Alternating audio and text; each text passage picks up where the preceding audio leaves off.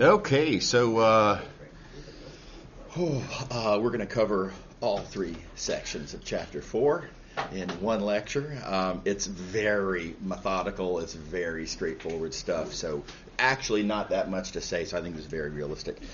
That said, we are going to kind of blow through some of the background stuff just because that stuff does take some time, and the analogies are so strong, though I just don't think it's really all that necessary.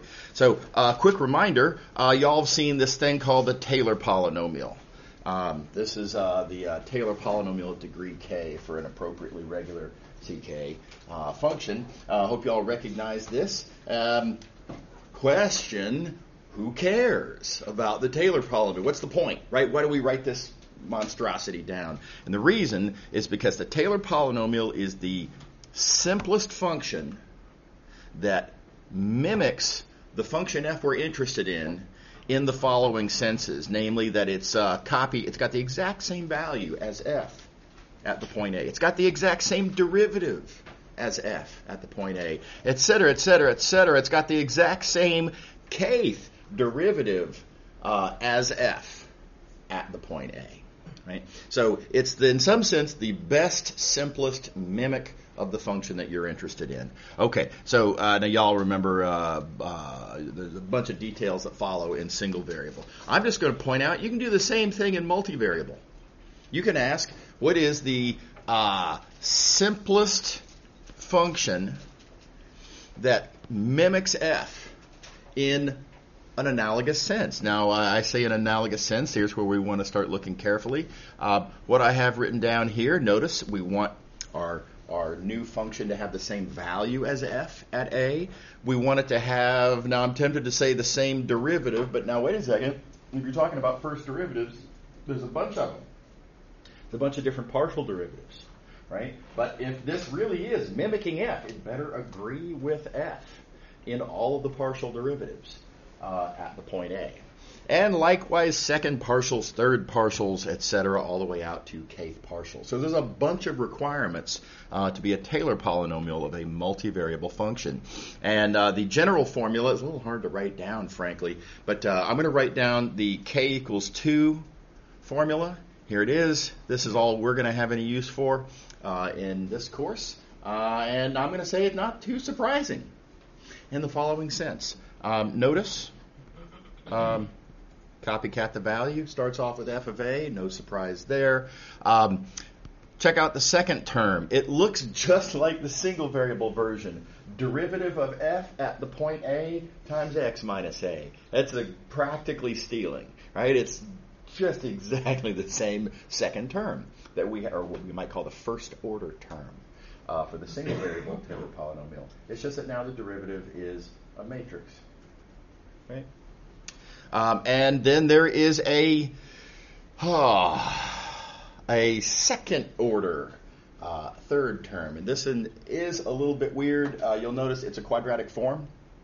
Right? So it's a matrix, weird formula for the matrix, but it's a matrix times x minus a, then dot x minus a.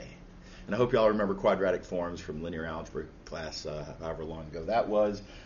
There's a 1/2 out front, just kind of like you might have expected, right? So that's no surprise. So the only other thing I need to point out is what this matrix itself is, and this matrix is called the Hessian matrix, and here is the formula for it. It's just the matrix of second partials for your function. So it's all it is. It's really not such a big deal of a thing to write down. Okay, so thus ends section 4.1. Right? Now there's a bunch of other details in there about single variable Taylor polynomials. That's all review. That's stuff y'all know already. Okay, on to section 4.2. This is another quick one in terms of the background ideas. And again, you can get lost in the details, but I just want to hit the broad strokes. What we're going to focus on in this lecture is, but how do we do the exercise? How do we get this done, right? So in the broad stroke, let me remind you, in single variable, when you're trying to find a max or a min for a single variable function, let me do like this so we can fit it all in. Oh, almost. There we go. There are certain conditions that you can write down which allow you to conclude that at that point, such as this one right here, the function is in the process of increasing. In one direction or the other. Now you look at this point that I highlighted, the function is not increasing as I go to the right, but if I were to say, yeah, but from that point, if I were to start going to the left, the function is increasing. So one way or the other, if these conditions are satisfied, there's no way that that is the maximizer you're looking for. Can't be, the function's still getting bigger.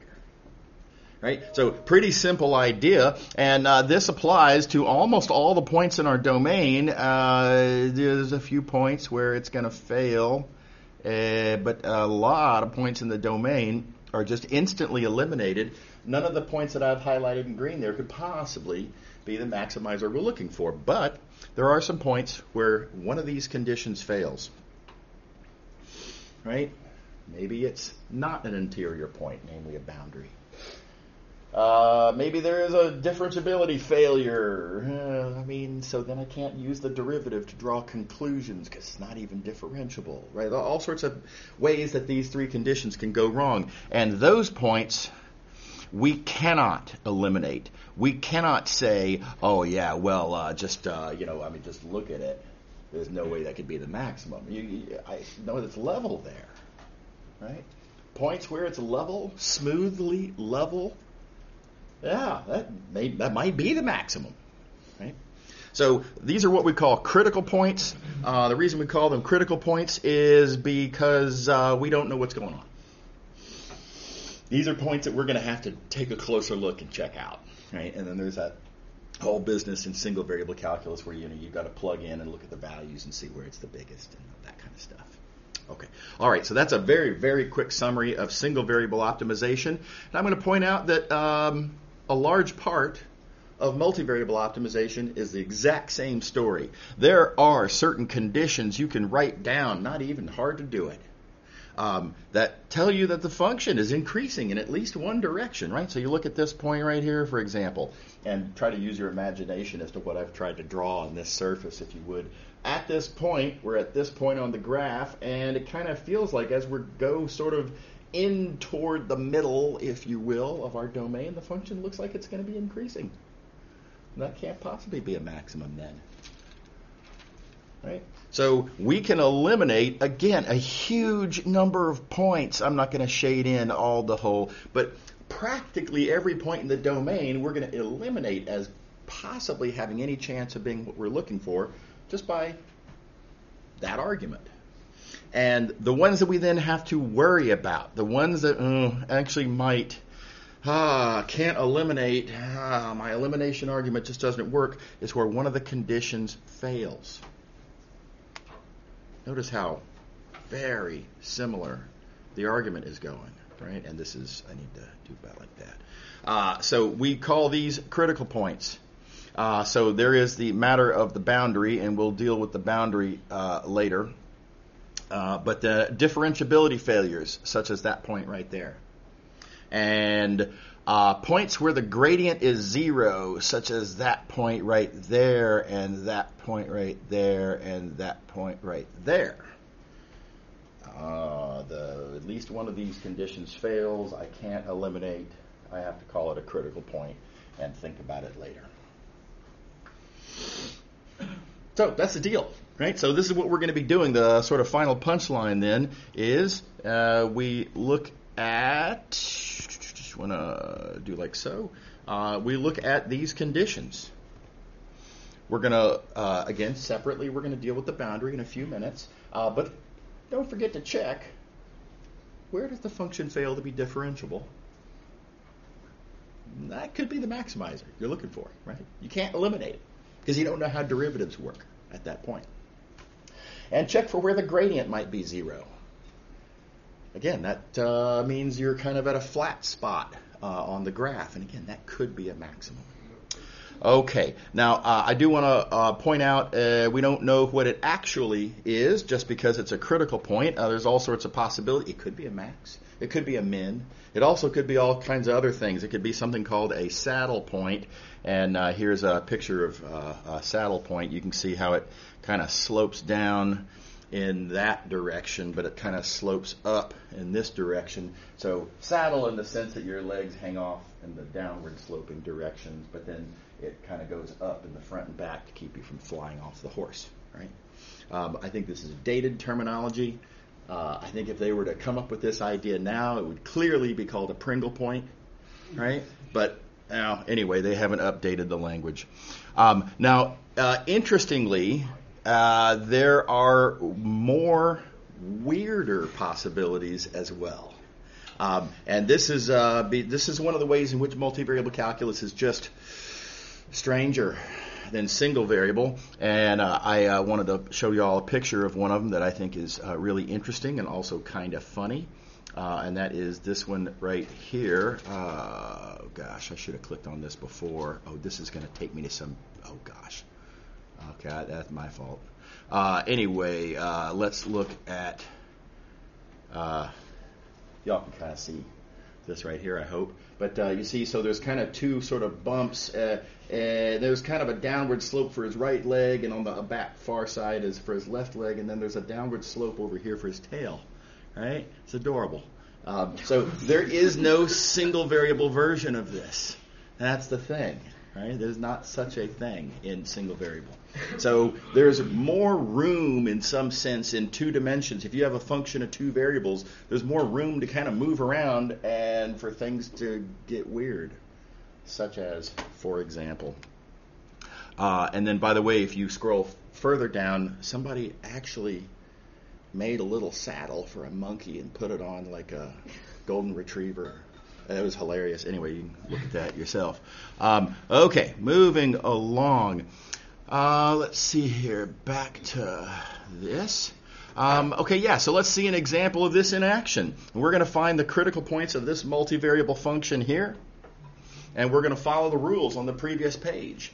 Step 1, look for where we might have points not in the interior.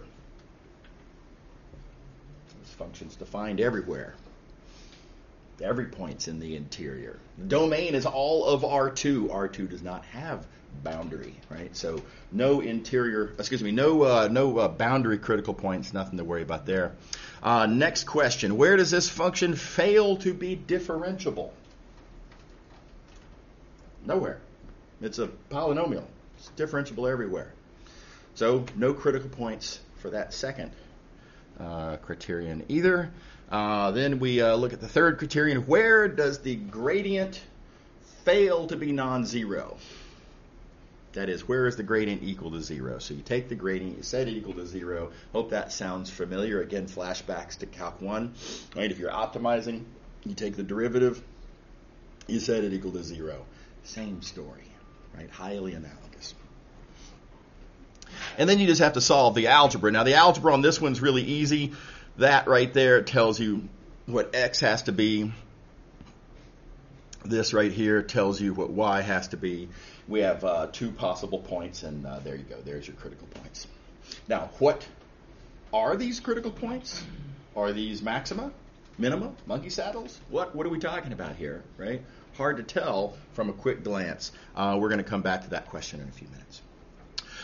So that's pretty much the process for multivariable unconstrained optimization, they call it. We'll talk about constrained optimization in just a second. A couple of things to check, and then, take the derivative, set it equal to 0, just like in single variable. Okay, now, there's some annoying oddities of algebra that you have to worry about. And it's important. This kind of stuff doesn't really come up in single variable. So this is just another thing to be aware of. Sometimes you have to consider separate cases. And so just for example, let's suppose this was the system that you ended up with. Notice that the first equation by itself does not immediately tell you values of x and y. Nor does the second equation by itself. Right? So what you have to do is look at one equation, conclude what you can, and then sometimes you have to recognize that the way you would actually draw a conclusion from what I have here, for example, x squared equals y squared, is to recognize that there's two possibilities. We have a kind of a branching here, and it could be that x is y. Yeah. It doesn't have to. It's also just as possible that x is negative y. Right? So you got to be really, really careful when you find yourself in situations like this. In a lot of high school situations, you take the square root of both sides, whatever, x equals y. Yeah, you can't do that. Right? You got to be careful of the little finer points of algebra. I'm going to point out some of the finer, weirder points of algebra that students historically have trouble with. I've addressed in a video I have on my, what's it called, Miscellaneous Topics playlist, right? It's called Algebraic Pitfalls. And one thing you might consider is kind of just clicking through there to see the kinds of things that I address. There are some classic algebraic mistakes that a lot of students make. I blame their high schools. All right. So let's consider these cases. First possibility, it could be that x is equal to y. That's one way that this first equation would be satisfied.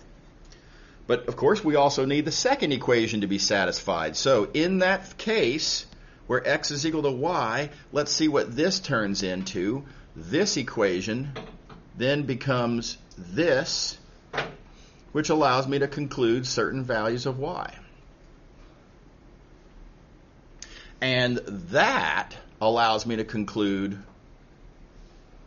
certain values of x correspondingly. Right? So if y is negative 1, the corresponding x value, well, based on our case that we're looking at, also negative 1. Okay. All right. Now, again, that's half of this question. The other half is you got to consider just as likely, as we previously discussed, just as likely x is negative y. You can't just pick, right? That's not how this works. Right? Yeah, you have to consider all possibilities. And that then, okay, well, if x is negative y, that makes this turn into a different equation of y. We get there, then, different resulting values of y. Now notice y being positive 1 comes up. We would have absolutely missed that had we not considered this second case. We would have missed a critical point. We might have missed the actual maximizer we were looking for, right? Entirely possible. Right? So anyway, very, very important. Make sure to consider the cases. Last comment on this. Remember, when we're looking at a question, the question is not do you get the right answer, right? The question is whether your reasoning is valid, and so there is a point of view, highly misguided point of view that says, you know what, I'm feeling lucky, I'm going to chance it, right? I think I'm going to find the one I'm looking for by ignoring issues like this. And again, doesn't matter. Even if the one that we were looking for is one that you find, it remains that the reasoning is not valid, right? You didn't consider all the cases. There were other critical points. You didn't actually compare with that at all. You cannot conclude that the one you found is the right one, right? So don't think of it about the answer. It's not about the answer. It's about the reasoning, and the reasoning requires cases. Okay, how are we doing on that? Everybody buy it? Okay. All right. So how do we classify critical points? Good news, there's a second derivative test. Bad news, the second derivative test is weirder.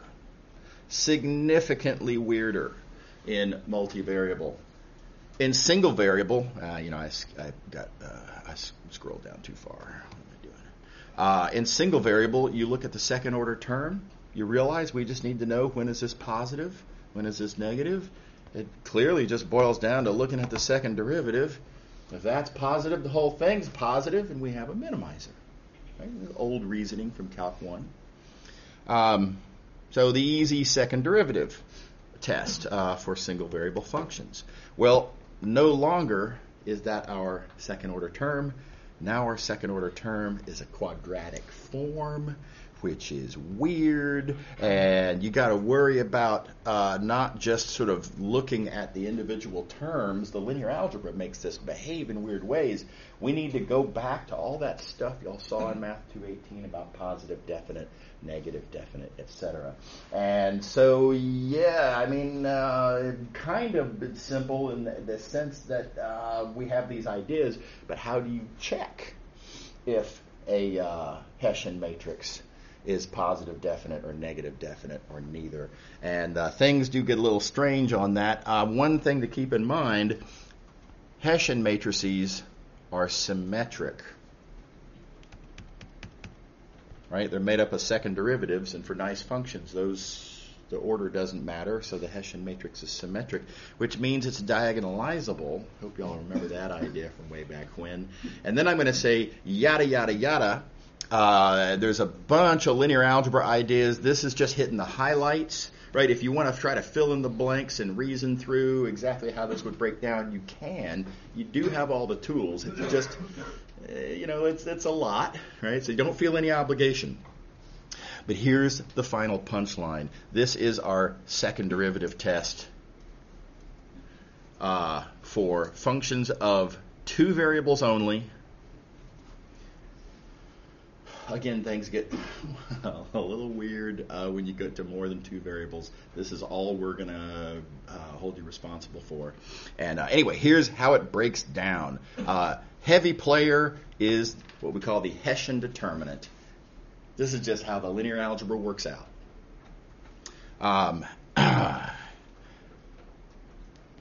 And you have to consider, again, various different cases. So one possibility is that the Hessian determinant is positive. And if that happens, I'm going to call this good news. When the Hessian determinant is positive, you get a really familiar-looking second derivative test. Look at the XX second partial. If it's positive, it's a min. If it's negative, it's a max. It looks just like the single-variable second derivative test. So that's kind of nice. That's with a positive Hessian determinant. On the other hand, also possible, Hessian determinant could be negative. And if that happens, it turns out, and again, significant linear algebra we're not going to worry about, turns out that means you have a saddle point of some sort, namely not a max, not a min. I don't know if it's a person saddle or a monkey saddle or a spider saddle. That I'm not clear, right? But we do know it's not a max and it's not a min. And then there's, of course, various different ways that none of the above can happen, right? The Hessian determinant could be 0. Well, then you lose, you learn nothing. It doesn't mean that it's not a max. It doesn't mean that it is a max. It just means we lose. It means we learn nothing. We draw no conclusion, right?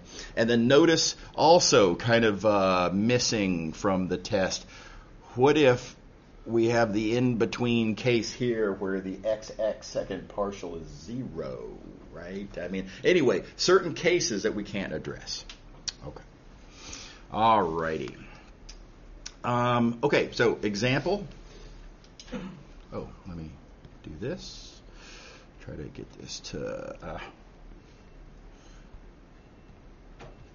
on. There we go. Okay, so let's play the game. We've already looked at this function. We found these critical points. Now we're going to classify them. In order to do this, I need to compute the Hessian matrix.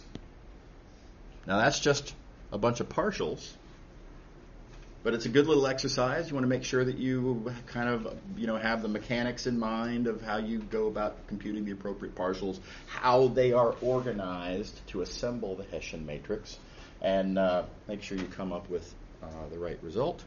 You can compute the determinant. You get this convenient little formula right here. And so now let's start thinking about the points. We'll start with this point, -1, 0. Let's think about that. Well, that would make, let's see, let me do it like this. That would make your Hessian determinant negative. Negative means saddle point. We've classified that critical point. Is everybody with me? All right. Okay, now let's look at the next one. Let's look at this point. -1, 0. Okay, well, -1, 0, you plug that in to your Hessian determinant formula, and it is positive, which means we're not done yet, right? Positive Hessian determinant means you've got to look at the XX second partial, and the XX second partial is, well, it's this thing right there, and you plug in the point in question. Keep in mind we're talking about that point 1, 0. The result is positive, and that means we get a positive. I hit the wrong, I'm sorry, positive, and that means we get a local min. Everybody okay? Notice how mechanical this is, right? You just follow basically like a little flow chart, a little tiny little flow chart up here. Follow the rules, plug and chug, answers. Okay. All right, moving along. This business about global extrema is a luxury that we don't have time for. This is not part of the course material. You don't have to know this. Short, real quick, just for cultural interest. Sometimes global max exists, sometimes it doesn't. Here are some cases, pretty easy to persuade yourself. Single variable functions on certain domains where there is no global maximum. And again, just kind of look at the pictures and see, yeah, there's just not going to be a maximum. Right?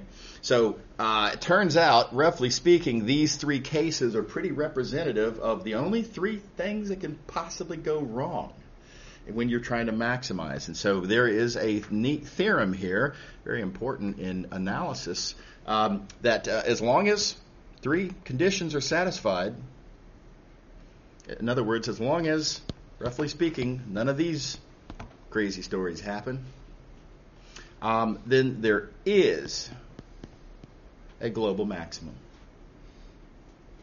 And all you have to do is find it. So anyway, nice little math theorem there that we're not going to spend any time on. So how do you check the boundary is the next thing I want to talk about, and I'm going to start with an idea that kind of works but is not particularly practical in many, if not most, cases, and that goes as follows. Let's suppose you want to maximize this multivariable function on this domain, and we don't know what to do with the boundary. And the big idea is to say, okay, well, one piece at a time, let's look at this part of the boundary right here, that part of the boundary right there in green. Well, on that part of the boundary, I can write down exactly what the formula is for y as a function of x, and that means, let's see here, I'll do it like this, that our function that we're trying to maximize, if I plug in y equals the function of x that it is, then the function simplifies significantly. So now all we have to do is imagine, well, as we go across then, as x increases, as we move across that part of the boundary, we have a single variable function of x, and you can just take the derivative, set it equal to 0, check the endpoints, just regular single variable calculus stuff. And it's fine, and you can totally do it. It's just the algebra gets a little ugly sometimes. This even was a kind of a, I don't want to say best case, this is a nice case in the sense that I could actually solve for y as a function of x. Very often you just can't, right? If you have a weirder curve. Not everything in life is a circle or a rectangle, right? So in those cases, this just wouldn't work at all. Then, of course, you also have to consider the bottom edge. It's just, there's a lot. Okay. So let me show you the better method. This is usually better, almost all, I don't want to overstate it, over quantify. This is what I think should be your default go-to method for finding boundary critical points. So I'm going to point out that that's a special case of a broader question of finding the maximum value of a function with a constraint. So, for example, let's look at this question right here. I have a surface. I want to find the point that's closest to the origin, and I claim we have ourselves an optimization problem. If you think about it, closest to the origin means I'm trying to minimize something. I'm trying to minimize distance to the origin. And I'm going to use a clever move here where rather than minimize distance, I'm going to point out the point that's closest to the origin also minimizes distance squared. That's a clever little hack, by the way. I encourage you to take advantage of that. It's a lot easier to write down the formula for distance squared than it is to write down the formula for distance. No square roots. Right? So that's a win. So this is the function that we're trying to optimize. It's what we're going to call our objective function. But I am not just going to let x and y be kind of whatever. Right? X and y, if we want to make this as small as possible, how about this? How about x and y are both 0? All right, that'd be the easy answer. That's going to make this as small as it possibly could be. Right? Not allowed. We have a constraint. We're only allowed to look at points that are on this curve. So that's a constraint, right? 0, 0 doesn't work, right? 0, 0 doesn't satisfy this equation. So when you have a constraint, you want to look specifically at the function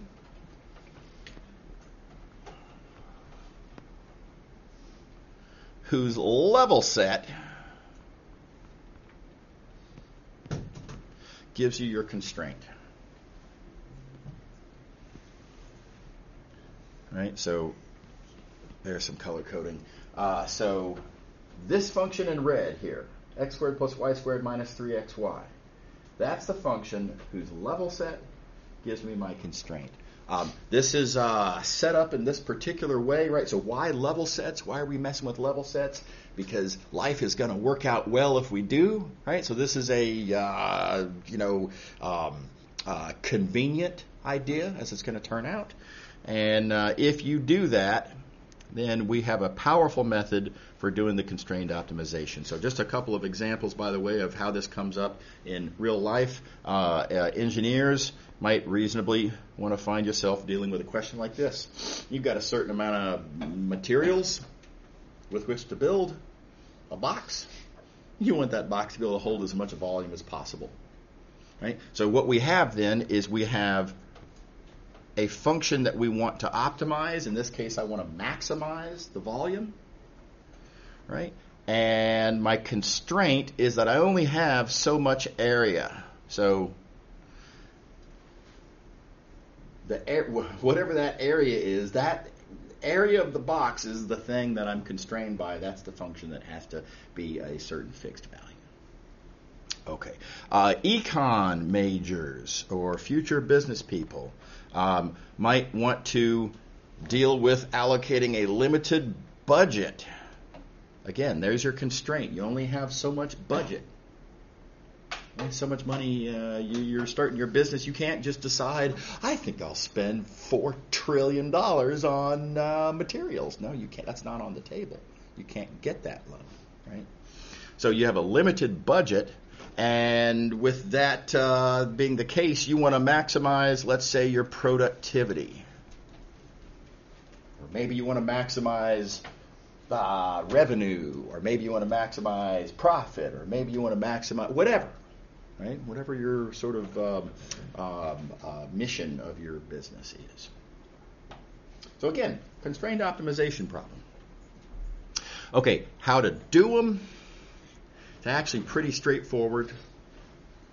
Again, we're going to eliminate most of the points by a simple argument. This is shockingly similar to the single variable case. just different geometry, different sort of details in how it works out. But if you consider this scenario where the functions are both differentiable, we want to be able to use derivatives. Hard to see where this one comes in, but we do need, it's very important to make sure that the constraint gradient is not 0. It's a big deal. And again, it's going to turn out we need for these two gradient vectors to not be multiples of each other. I know it's hard to see immediately why these would be interesting, right? But the point is, if that happens, then here's our picture. Our non-zero constraint gradient points in a direction that's perpendicular to our constraint surface. And this says that the objective gradient is pointing off of that axis, namely not perpendicular to our surface. And then I point out, well, if that's the case, if this happens, if I've got a constraint gradient like that and an objective gradient like that, then just kind of drop a perpendicular and go that way. Right? This gradient tells you how to compute how the function changes as you move. If you move in this direction on your constraint surface, the function's increasing. And if at this point the function is increasing in that direction, that can't be the maximizer. The function's still getting bigger. So again, we eliminate most of the domain with this one little clever idea. So just like in single variable, what that means is all we have to worry about is when those conditions fail. And that gives you our rules for critical points, for multivariable functions, constrained optimization of multivariable functions. You got to look at differentiability failures. You got to look at what they call degeneracy for very good reasons that are well beyond what we can talk about in this class. But when your constraint gradient is 0, we call that a degenerate critical point. And then you got to check for when this gradient requirement happens, and this is the most interesting, the most I'll call it productive of critical points that end up being maximizers most of the time. And this idea originates from Lagrange, the mathematician Lagrange. So this is called the Lagrange condition. So 3 things to check. You've got a differentiability condition, you've got a degeneracy condition, you've got a Lagrange condition, French pronunciation. Okay. All right. So here we go. Let's do them. Here's my question. You'll notice I want to find a point that maximizes height. That means z is the function I want to maximize.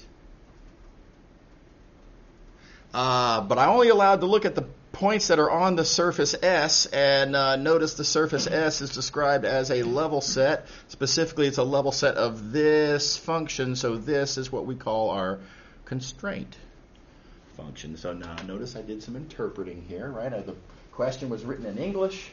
I interpret from the English. What is my objective function to maximize?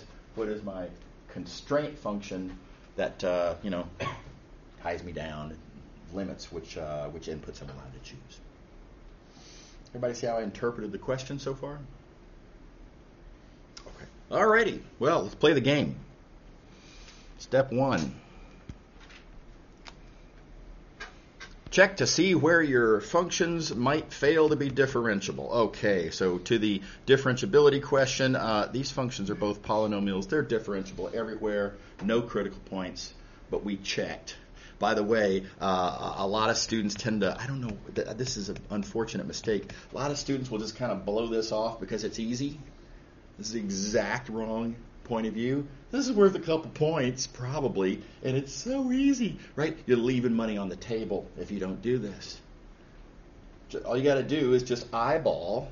In most cases, we're probably going to be looking at polynomials. I don't know, not a promise, but it's usually very easy to just glance at your functions and be like, yep, they're differentiable. And that's points. So get your points, right? Don't leave the points on the table. Okay, next. we go to the degeneracy condition. We need to know when is that constraint gradient equal to 0. Okay. Well, there's my constraint gradient. Take the appropriate partials. Yikes. When is that equal to 0? Notice you can rewrite it like this. When is that equal to 0? So punchline, we're looking at this matrix equation here. And now again, flashbacks, right? Math219. This is early Math218, I would imagine, right? You're trying to solve a linear system. And how does one solve this? Well, there's various games to play. You can do a row reduction if you want, right? I like to play singularity games, and I can observe this matrix.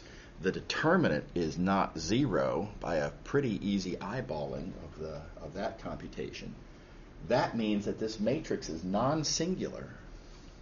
Non-singular means there's a unique solution, and 0 is obviously a solution. Therefore, it's the only solution to that system of equations. Now, did everybody remember? I hope that rang some linear algebra bells from long ago.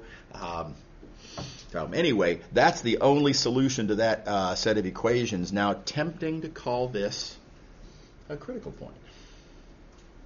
But remember, critical points are points in our domain that we can't eliminate. And here's the thing. This point is not in our domain even. So I don't even need to eliminate it. Right? The whole point here is we're trying to find points that couldn't possibly be the maximum we're looking for.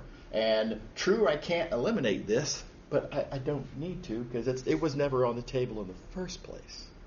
It's not even in my domain. So, again, common mistake. A lot of students will label this as being a critical point because of the algebra, right? And you got to remember to check, make sure it's actually on your constraint set, and if it's not, such as in this case, then you just ignore it. How we doing? Okay.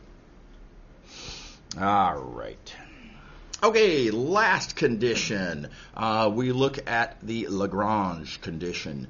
And so there's more to write down here, and the algebra gets weirder. You can take your gradients,